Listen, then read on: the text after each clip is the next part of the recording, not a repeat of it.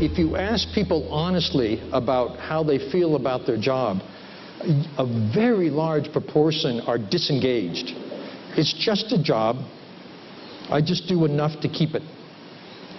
That statement is a rough index of a person having too little cortisol. They're in the wrong brain state at work. As you get such people more motivated, more interested, more engaged, they rise up this arc toward the optimal zone. However, if you give them too much pressure, too little support, too little time, too little staff, too much to do, they start to feel overwhelmed and they keep going to the right and performance suffers.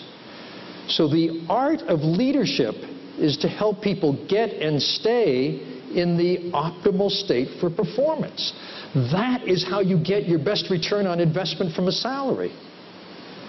And from a neurological point of view, this means helping people get and stay in the best internal state, the best state of their brain. This optimal state is called flow.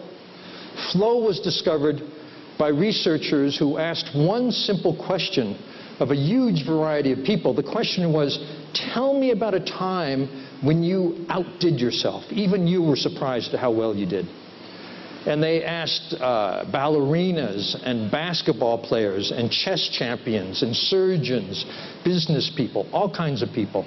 And what they discovered was that it didn't matter what domain of skill they were involved in.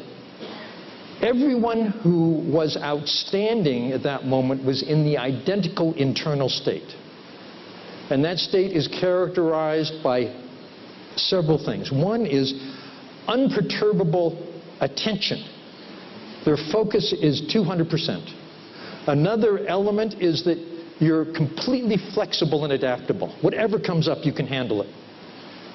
Another is that your skills are challenged to their highest level,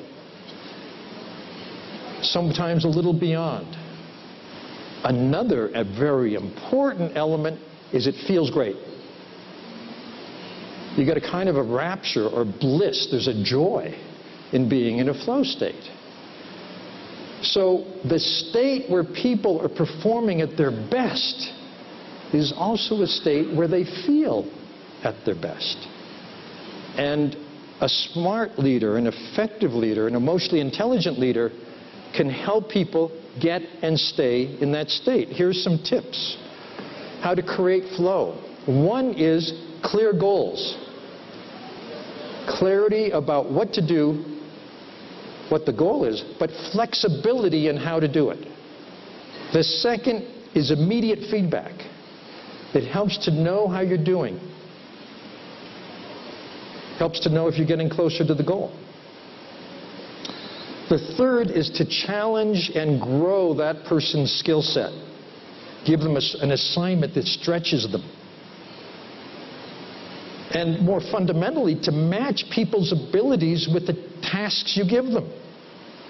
You don't want someone highly talented to be doing something that's boring for them. Then they're disengaged. You don't want someone to be in the wrong domain of skill.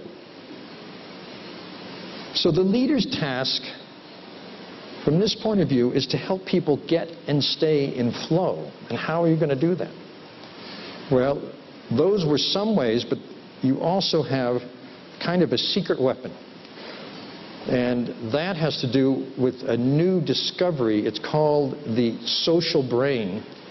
This discovery came in the last 5 or 10 years when brain scientists stopped studying one brain in one body in one person and started studying two brains in two bodies in two people while they interacted.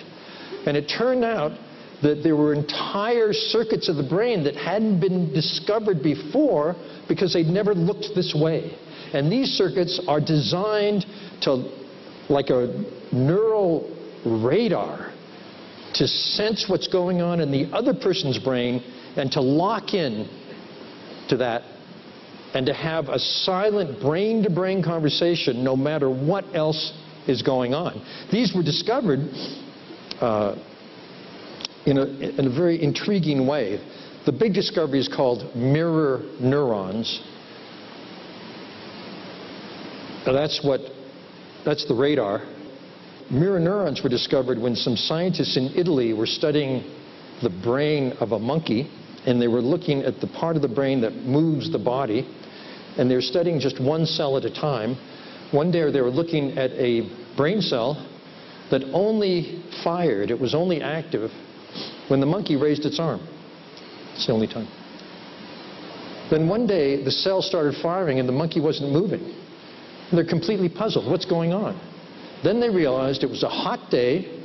A lab assistant had gone out for a gelato. He was standing in front of the monkey, and every time the lab assistant raised the gelato, the monkey's brain cell for the same activity fired.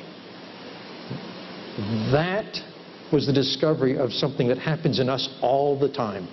Whenever we're with another person, it turns out we have cells in our brain that are matching precisely what's going on in the other person. This is essential. It gives us an immediate, unconscious sense of what's going on. What are we doing? It keeps the interaction running smoothly.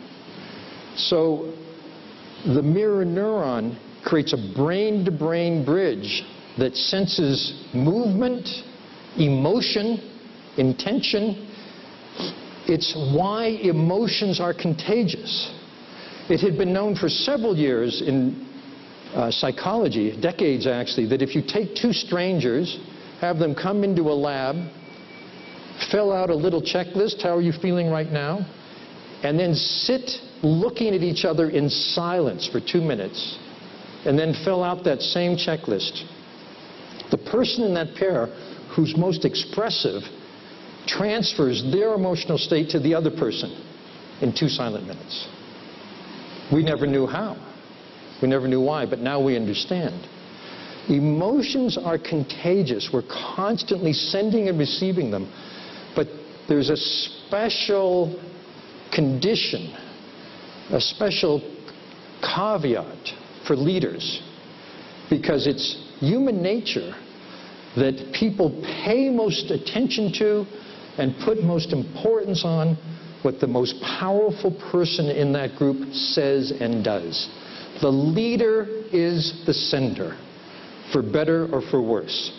So when I say you have a secret weapon to help people get into that better state for performance, I'm talking about using the social brain skillfully. What does that look like? The key point for any company is that whoever in your company is at the interface of your customers or clients makes them feel better or worse. And how they feel at that moment is not how they feel about that guy or that woman. It's how they feel about your company. So managing the emotional state of people is extremely important from the highest level to the outer fringe where your company contacts your customers.